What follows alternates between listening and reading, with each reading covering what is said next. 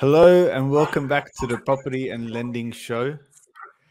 Joined with me as always, Georgi, Head of Asset Finance, Fadi Youssef, Head of everything at Power Loans, and Mark Kilada, who has decided, I'm so excited for this week because Mark Kilada has decided he's going to bring a personality to the show.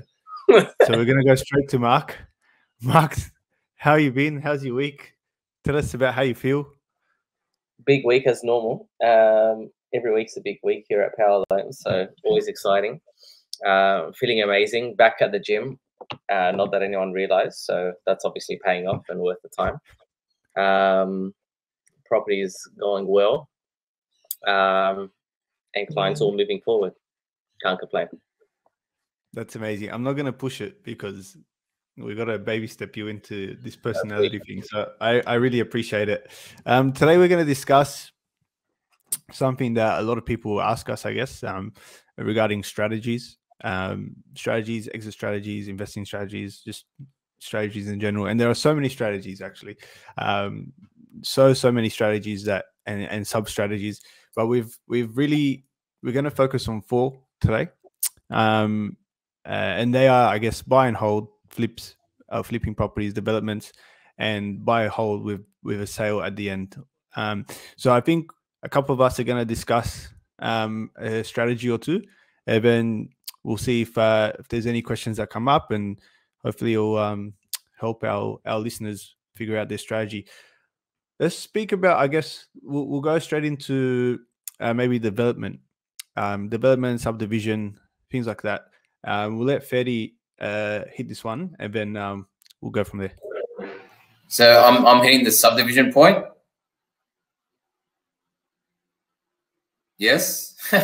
Yes. Sorry, I was muted. Oh, that's all right.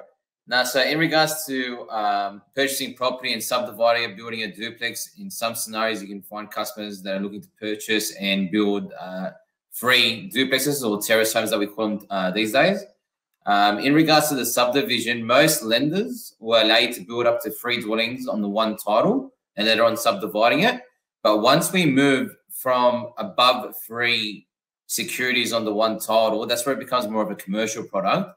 And then lenders would need that subdivision to be done with council and within the lender prior to construction. So just recently we had a scenario like this where a customer is building 2 lots of duplexes on the one land. Before he could start the second lot of duplexes, which will go up to 4 securities, he had to subdivide it, get the bank's permission first to subdivide it, then it goes to council.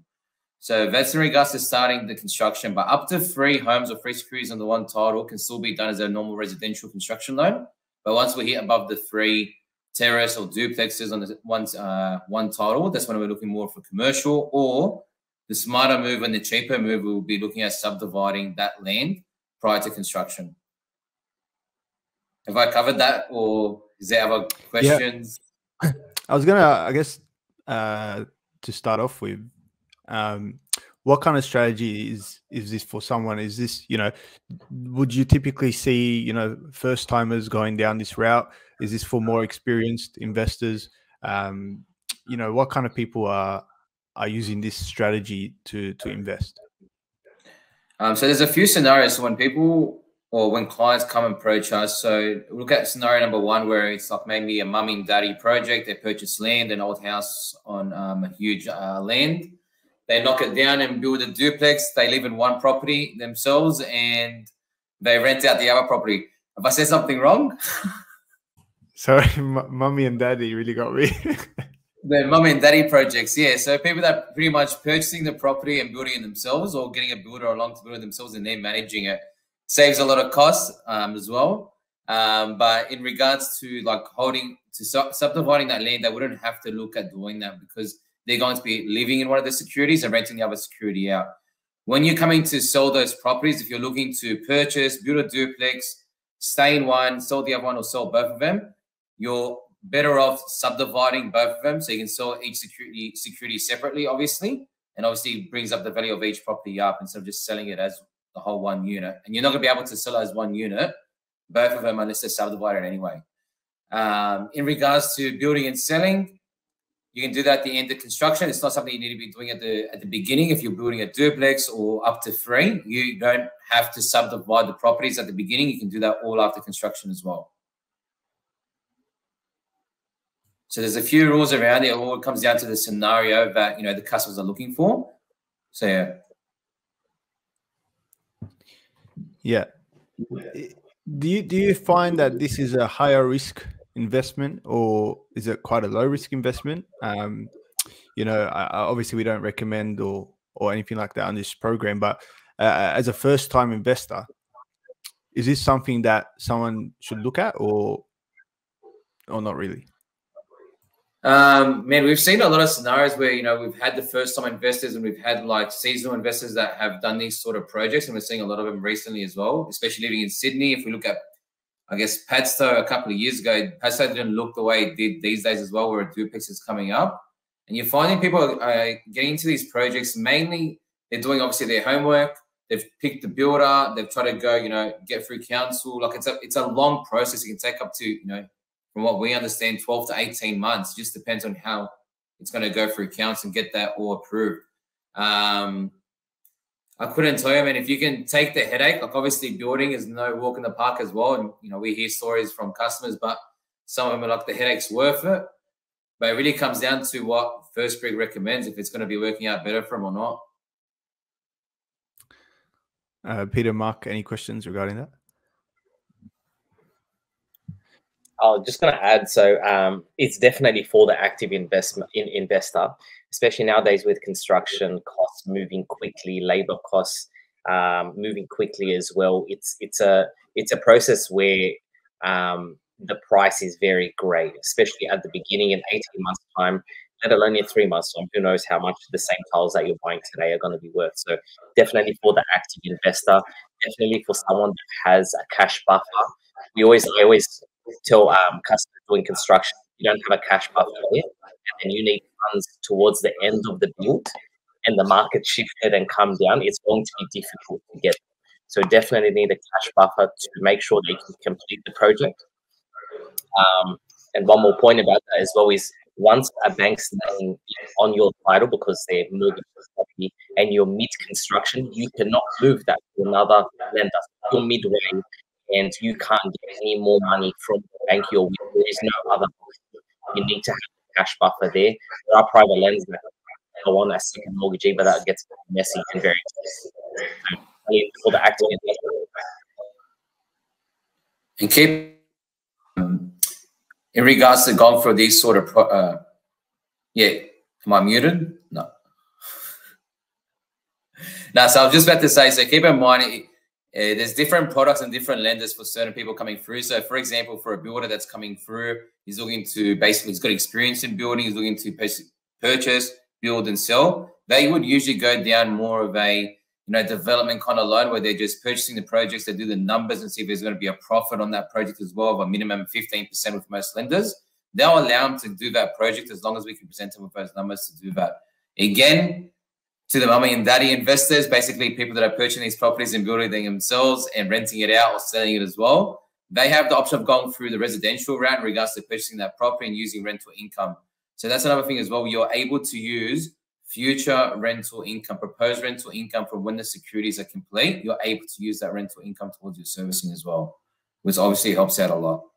And keep in mind, I think one of the questions that are always coming up in regards to subdivisions or purchasing a property and building a duplex on it as well is the LVR. So they're worried, customers are worried when they purchase the land, are they going to have to put another deposit towards the construction later on? We like to think, and from what we've seen so far, the answer to that scenario is no, because when you're purchasing a property, whether you're purchasing at 10% deposit, 20% deposit, they're going to value that final build on the finished product. So you're hoping in any case, any reason why you're going into this project is the project's going to be worth a lot more than what your loan's going to be anyway. And you're hoping to be under the 80%, which we find in most scenarios. So they're valuing it on the finished product and they're using the finished product's rental income. I'd just like to add, it was a good point Mark said, this is an active investment, not a passive investment. So you definitely will be hands-on. Something that I do notice a lot with development projects or clients, especially, you know, your mum and dad investors or mum and dad developers, is that they actually don't take into account all the costs. And I was discussing this with Peter actually today, where people don't take into account all the costs involved. A lot of people will look at say a block of land, say it's $1 million, and then construction cost on a duplex, for example, could be say 1.2 million. So it's 2.2, and they'll think, okay, if I sell it for 1.3 each, that's 2.6. We've made 200 grand profit. It's really not the scenario, because you actually haven't taken into account stamp duty. You haven't taken into account your holding costs, so interest that you're paying over the time that it takes to build. And obviously, you're not receiving any rental income during that period as well. So it is costing you money there as well, which you have to take into account. And then obviously, builders fees. But again, the other thing is you have to sell the properties to actually profit in most of the scenarios. Some people will hold, but in this scenario, I guess we're talking about a sale. So you got to take into account agent fees. So after you've taken all of that out, and then there's also capital gains tax. You're often not left with too much, especially if you're not the builder yourself. If you are a builder, it's a bit different, because you're obviously getting cost price on a lot of on materials. You don't have to pay a builder because you're doing it yourself. So it's a bit different. But for mum and dad investors or mum and dad developers, they don't take into account a lot of these costs. The final cost as well that people don't take into account, which is very important, I think, is usually people who do this want to do it again. And if you're going to do it again, you have to take into account your re-entry costs. So again, stamp duty to buy into something else. So after you've taken into account your initial stamp duty, your agent fees, your holding costs, capital gains tax, that potential 200 grand you think you've made might actually become 30 grand or 40 grand. And then when you buy something else, you got to pay stamp duty again, which actually might be more than that 30, 40 grand. If you're talking about $1 million block of land, you're actually in the negative. So people don't really take into account all the costs. And I just wanted to put that point that it is very important to take into account all costs, especially for mum and dad developers. I was just going to add one more thing. So Fadi was mentioning before that sometimes, like, it is a very common question where you put a deposit down 10, 20, 15%, whatever you can do for the initial land. And then when you come to do the build, a common question is, how much do I need to contribute again, given that they want to contribute the minimum? If you're not subdividing the land, yeah, the valuation is probably going to be okay. And they do it based on the completed value, based on the architectural, the floor plans and all the renders and everything like that. But when you're going to subdivide, the banks, vast majority of the banks, all the major banks, do this thing called a one-line valuation, which is where they value the property despite it going to be subdivided in the future, because it's not subdivided now. They value the duplex that you're building, for example, as if it's going to be sold to one person on one contract and it's going to stay on one title. What that leads to is a lower completed value than expected. And the way that hinders the borrowing is because the maximum LVR, or the maximum lending against the property value that you can do, has now minimized because the property value is lower than expected. And that's really, unfortunately, not something we find out until after you get the DA approval and all the tech drawings, the architectural drawings and the building contract and everything. After you go through all of that, that's when we find out the valuation, which is a bit frustrating, but it is something that comes up. Question. Does it make a difference loan-wise if the person who's purchasing land and building, does it make a difference if they're the developer loan-wise?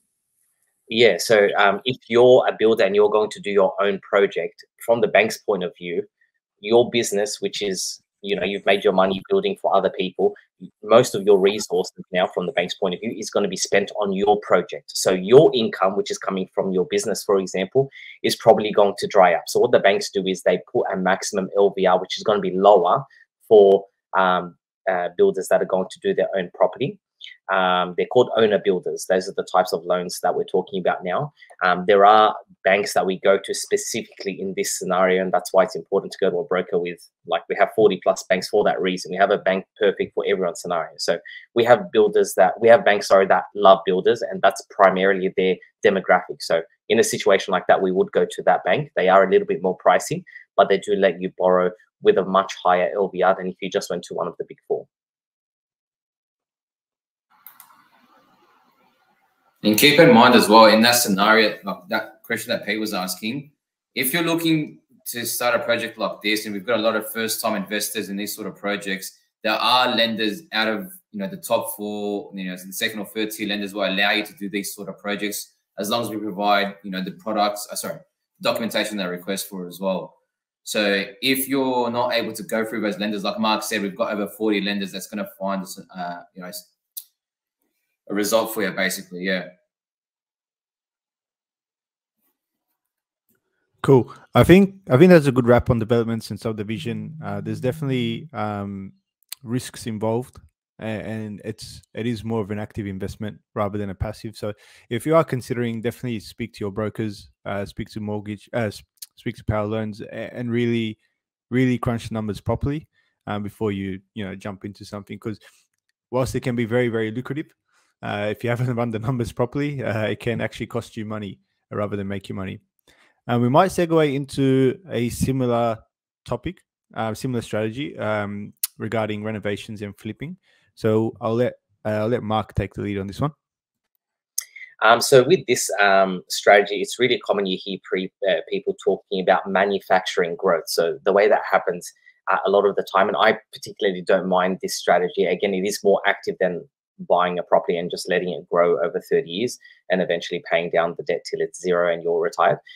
Definitely more active than that, but less active than the development purchase. So with a property like this, ideally you're looking for a property in an area that's undervalued. There might be the ugly duckling. It'll be the property that doesn't look the nicest to look at, but it's on very valuable land. It's a good size, good floor plan, and there's no major structural changes that need to happen for the property. We're talking just small things. So you might need to redo the cabinetry in the kitchen. You might need to redo the bathroom, the tiles, the flooring, the lighting. That's about it, and a bit of landscaping. If that's the sort of thing that you're keen to do, which is obviously more passive, more active than buying just a property and holding it, there is great potential, because if you do buy the right property at the right price and do this renovation, which again is not going to be that big out of pocket compared to knocking down and rebuilding, of course, it could work out very lucrative, but definitely is more active than your normal buy and hold purchases that we see so common, but great potential here to manufacture growth. The only other thing I was going to say as well is the other way that people manufacture growth on their property that I can think of is that sometimes they'll add a granny flat at the back that will need a construction loan because you're adding a whole new structure. But that is another way you can manufacture that growth. You're going to increase your rental yield instantly, because the total rental on the property will go up, as well as obviously the total funds into the property, because now you've not only bought the property but built a granny flat as well. So those are the two ways. Yeah. Regarding lending on a renovation project, are you informing the bank prior to a purchase that you're looking at doing a flip, or is it more so you just get the loan to purchase the property and then you're spending your own cash, owner's equity on the renovation? How does that work? Yeah, I literally just got this question 2 days ago. So unless you're doing structural changes to the actual house or the whatever you're buying, we don't need to do a construction loan. With a construction loan, they'll do a valuation based on the completed value, based on the DA approval and the value and the drawings and everything that we said. If you're just doing cosmetic renovations, a lot of the time you do it out of pocket, unless you're going to hold the property, wait for it to grow, and then extract that equity with the purposes of renovation, which is fine, but there needs to be equity there to be able to take out. So if you buy a property today for $1 million and you're putting down, let's say 20% deposit, and you're not a medico or accountant, lawyer, or any of the special occupations that have the LMI waivers up to 90%, you can take out up to 80% of the property value. If you've only put a 20% deposit down, you're already at the threshold. So you're going to need to wait till the property grows in value till you can take out more, or if you have the cash to do the project yourself, that can also happen. These tend not to be too expensive as well. Like it depends obviously on how much you're doing, but this will, I have a customer that took out 50 grand to redo his bathrooms, for example. So you might have that sitting in your account, and you would put it into your figures as well, so that you're not using all your cash on the purchase and then figure out that you get stuck later on. So definitely something to bring up with your broker at the time of the pre-approval initially, so you understand, can I actually complete this? With renovations, I know because we do help clients on our end as well find properties to renovate. I think a very important point in terms of building that strategy and ensuring you get the right property um, is finding you have to understand the suburb profile as well. Um, there's a term called overcapitalization or overcapitalizing, and it's very common that people will purchase a property um, in a location and then do this extensive renovation, and the property looks immaculate. It's the most beautiful thing you ever see, but the location doesn't warrant a property at that quality or the quality of finishes, for example, and that property may have gone from a valuation of 1 to 1.5 in any other location, and you spend 400 grand on a renovation, but in the location you've purchased in, because it doesn't warrant a property at that level, you actually can't sell it for that price. So I think very important with renovations and flipping is you have to actually, it's very important to get the location right. And like Mark said, you really buying the ugliest duckling on that street and bringing it up to standard for that street. You don't necessarily have to make it the most beautiful thing. You just have to make it in line with that suburb. So often it's more about picking a really under market value property that needs some work, and you're bringing it to level. Because I've seen it countless times where people do overcapitalize, and they'll spend 200 grand on a renovation, but because of the location they've purchased in or the initial purchase price, they can actually only resell it for an extra 100 grand or 150. And again, you've lost money. So similar to development, when you're doing these active investments, it's very important to take into account a lot of factors and ensure you do your numbers properly. Typically, bathrooms, kitchens get you the biggest return on investment, and a paint. And then other little things are kind of just to clean up. But really, you're looking for a 3-to-1 return on investment to keep a safe buffer as well. I'm not sure if you guys have any other points regarding that.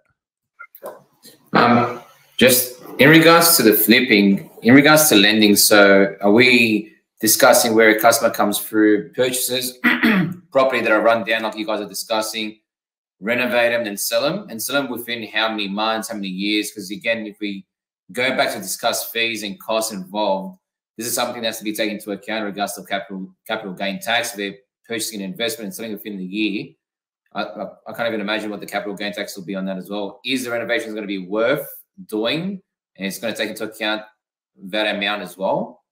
Or is it better to purchase these properties, like you said, renovate the kitchens, bathrooms, give it a paint, and rent them at a higher price? Well, I guess that's maybe another strategy. Yeah, I guess, I mean, similar to the developments, you have to take into account all costs involved.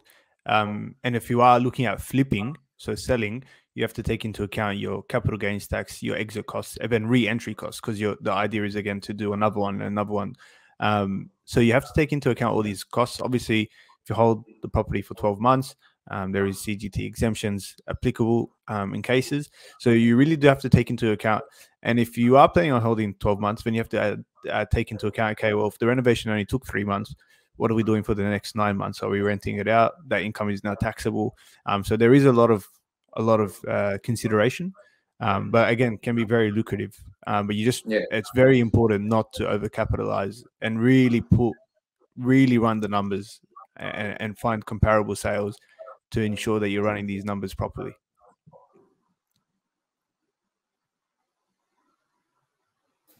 If there's no other questions or points on that, we'll move on to the last two strategies, which are very similar. The only difference is right at the end. And this is a buy and hold strategy, which is a passive strategy. So buy and hold is probably the most common strategy in investing in real estate in Australia. And in a nutshell, you're buying properties and you're holding them. Then your loan term is usually 30 years, and by the end of that 30 years, you've paid off the debt, and you have passive income via the rent coming through that property. Now, the idea is you accumulate a couple of properties. You can use equity or cash to continue to purchase more properties. Obviously, you need to be able to service, and this is a very big part of what we do. That's why we always tell our clients to use power loans, because you guys actually run serviceability on future potential purchases, so we can actually build a strategy and we say, okay, if we purchase this property at X amount and it rents for this much, in 5 years time, in 3 years time, can we purchase another one? And I always get you guys to do those numbers, and that's how we can ensure that we don't run into serviceability issues. And that's why cash flow is such a consideration these days.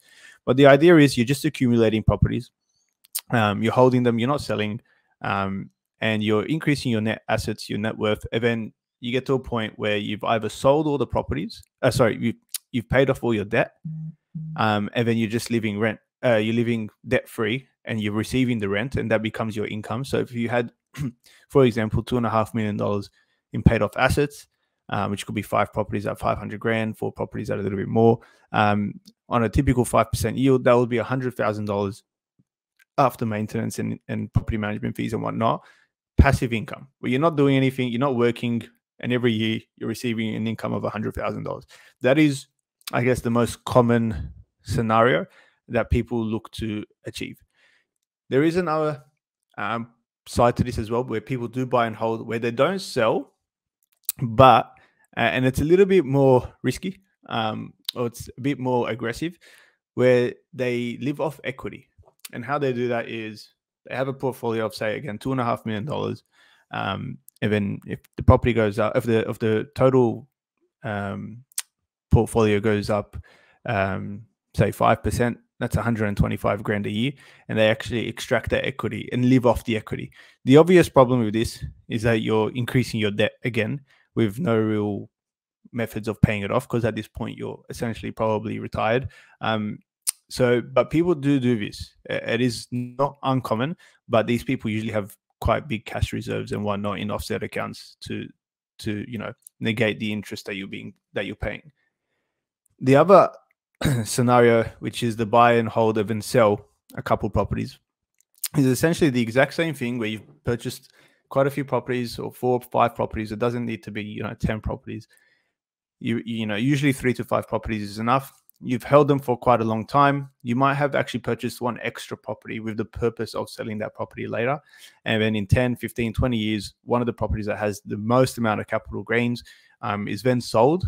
And then the profits from that sale is used to pay off the debt on the other properties. And then essentially it's the same scenario where you're holding onto these properties and just receiving the rent. It is the most passive way to invest. It is the most common.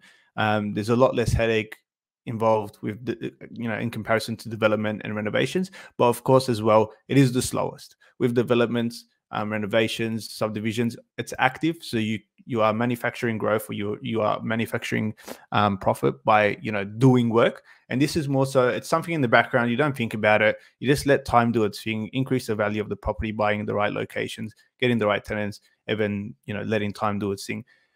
Those are the most common strategies. They have their benefits. They also have their cons, like anything else. Usually first-time investors will start with this. And then as they build their portfolio, they may venture into developments or may venture into renovations, but they usually have some sort of asset base. This strategy also works with commercial property. So it doesn't have to be a strict resi portfolio. It can be a mix of resi and commercial. But in a nutshell, you're buying properties, you're holding them, and then paying them down either through your salary, your income, paying down debt over time, or selling a property or two at the end or after 20 years where there's quite a lot of growth, and using those funds to pay down the debt. Is there any questions regarding that strategy? Man, I love the strategy that you were discussing at the end there in regards to purchasing 10 properties, and hopefully one of those properties that you're purchasing can be sold later on. I think it's great to highlight as well. It's more of a long-term game. Like you said, it's all about time. But I'm guessing, obviously we're not accountants, but I'm guessing as well at the same time they're benefiting through tax benefits as well. Having that buffer against their normal income, their PAYG, they're saving on tax benefits there as well. In regards, are you seeing a lot of customers as well purchasing under their super, under their personal names, under a trust, a unit trust as well? So I'm guessing if you have the right account, you see the right account, can also save you costs through those sort of setups as well, those sort of structures. But what have you been saying in regards to that purchasing, customers purchasing? Yeah, I think typically people do purchase their first investment property in their own name. whether that's lack of knowledge or it is just, to be honest, it is the easiest and cheapest way to purchase property. Obviously, once you start buying in trusts and whatnot, there are other costs involved, so it can become pricey. So usually people don't do that on their first property. Not it's right or wrong, it's just what people usually do. But we do see people purchasing in trusts, usually as well for serviceability, to help with serviceability, which you guys will be able to talk about a lot more than I can. But yeah, super is definitely something. SMSFs are something that is coming through a lot recently, where people have money in their super and they may not be able to service under their own name or their trusts or whatnot, or may not have the deposits involved or required for purchasing in their own name, but they've got this, rather large amount of funds in their super just sitting there, which they can't touch anyway. And so they decide, hey, let's invest in property because we can't touch it. And because it's a passive investment and it's a long-term thing, well, we might as well invest it in real estate and then let time do its thing again. We can't touch it till we retire. So we are seeing a lot of people purchase in their SMSFs for this strategy, a buy and hold strategy, which obviously once their age requirements are met, then they can, take control and do what they want with it as well.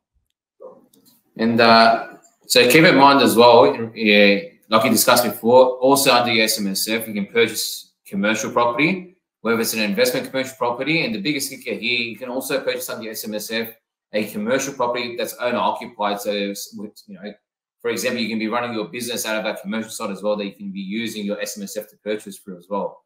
So I think SMSF, like you said, we've been seeing a lot of people coming through and utilizing that tool. Something that I learned personally through our customers as well in regards to how they're purchasing under the trust, how they, it's basically a long-term game like we discussed before. Yeah, and if anyone is curious about their SMSF and how they can purchase through it, or any questions like that, reach out to any of us, and we'll be able to direct you, to a top financial planner that can assist with SMSFs and guide you with that as well. Was there any questions or comments regarding the buy and hold strategies? Nope. I'm very good at explaining things. So if there's nothing else to add, it was a pretty good episode, very, very direct to the point. I think we covered a lot. Peter's got to go, so we're going to cut this one short or on good time.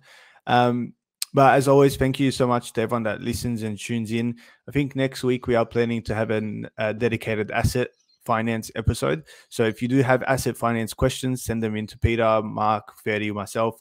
Comment on our Instagram pages or wherever. Just email us, let us know, and we'll ensure that Peter gets grilled next week and has all the answers for you. But if there's nothing else to add, thank you as always, and stay tuned for next time. Cheers.